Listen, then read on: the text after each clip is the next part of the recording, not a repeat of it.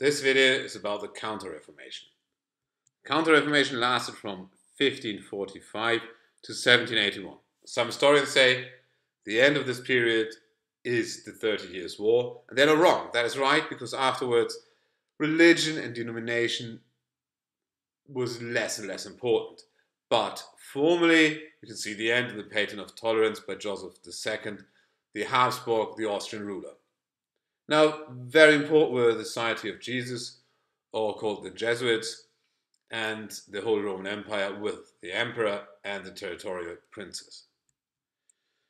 Beginning of the 16th century, there was the Reformation, Martin Luther's Reformation, and the Protestant faith could be established in wide parts of the Holy Roman Empire. These Protestant territories were flourishing. They were flourishing and wanted to have more and more independence. Of course, that undermined the authority of the emperor and had to lead to political conflict. The emperor faced growing difficulties to justify his position as overlord over the empire. But there was not only a political conflict or political dimension, there was also a theological dimension, because the Catholic Church actually needed reforms. So now, firstly, to the theological dimension. Important, as mentioned, was the Society of Jesus, and that was founded by Ignacio de Loyola in 1534. Main objective: now we will have a strict orientation towards the Bible. That goes very well along with Martin Luther, but they also said was more important is absolute discipline towards the Church, towards the Pope, towards Rome. And there, of course, the conflict with the Protestant faith is on. From around 1550, Jesuits spread in the Holy Roman Empire that salvation exclusively lies within the Catholic Church.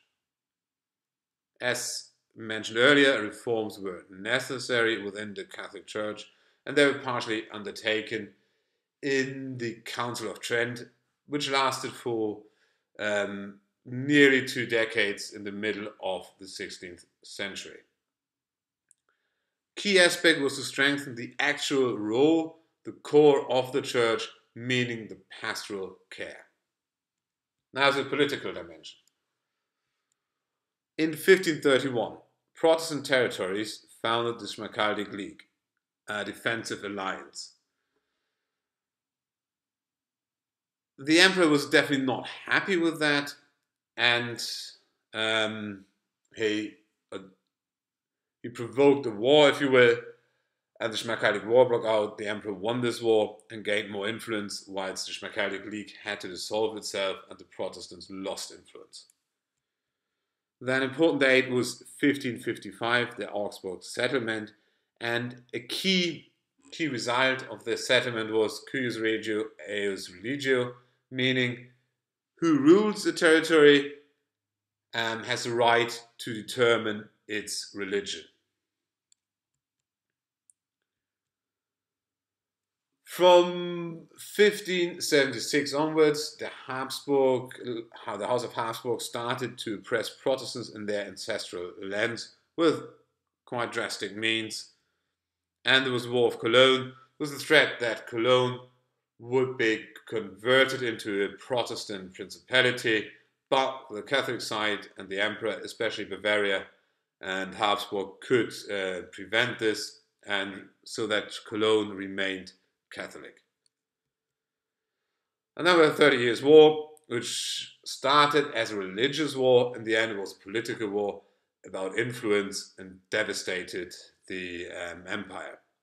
And as mentioned, the Patent of Tolerance marked the end of the Counter Reformation in 1781.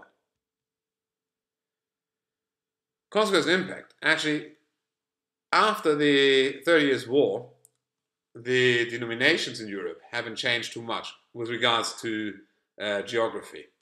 You still have Protestants in the north and in Switzerland, and the rest in the south you have Catholics. It's a long-term establishment of Protestant and Catholic areas, not only in Germany, but also in Europe. German states, during the process, gained more and more power, meaning, of course, on the other side, that the emperor lost influence. With time, especially after the 30 Years' War, the denominations were less important for the future development of Germany and Europe. And of course, these developments were the first precondition for the dissolution of the Holy Roman Empire at the beginning of the 19th century. That was the Counter Reformation in 5.